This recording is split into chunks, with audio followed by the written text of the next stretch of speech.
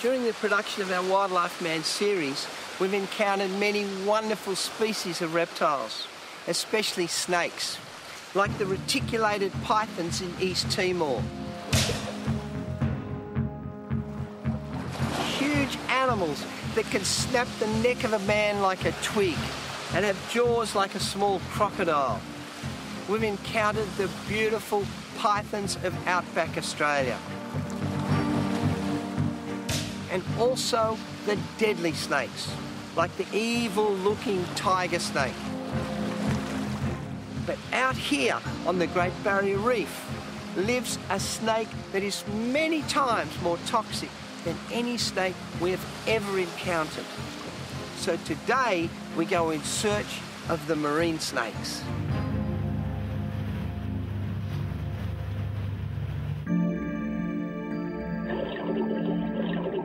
We've been told that sea snakes have come into the inshore reefs to feed, but how they will react to my 250-watt filming lights is unknown.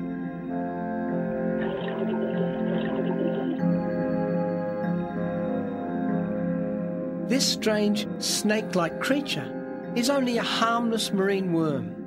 These soft-bodied animals filter the coral rubble, much like an earthworm does in our garden.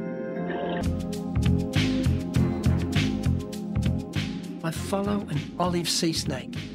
Its paddle-shaped tail allows this marine reptile to swim with ease.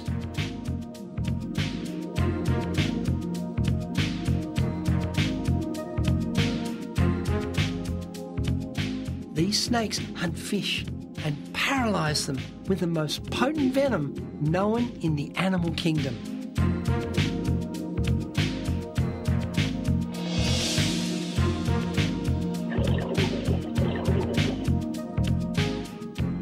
Handling these snakes requires extreme caution. The mouth can open wide enough to allow the frontal fangs to deliver fatal bites to divers.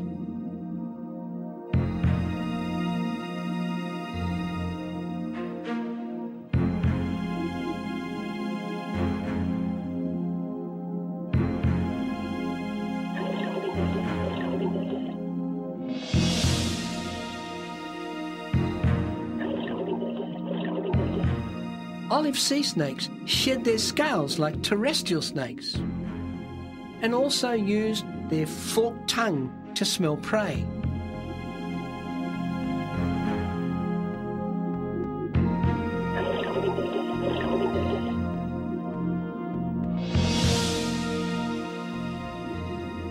While underwater, they shut special valves to stop water pouring into their nostrils. And amazingly, they can hold their breath for over an hour. Eventually, however, they must return to the surface for a fresh breath of air.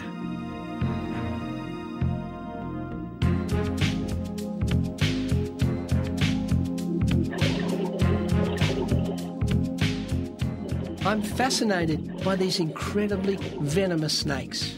My gentleness is rewarded by non-aggression. But I must remind myself, this creature has a potential to take my life in a single bite.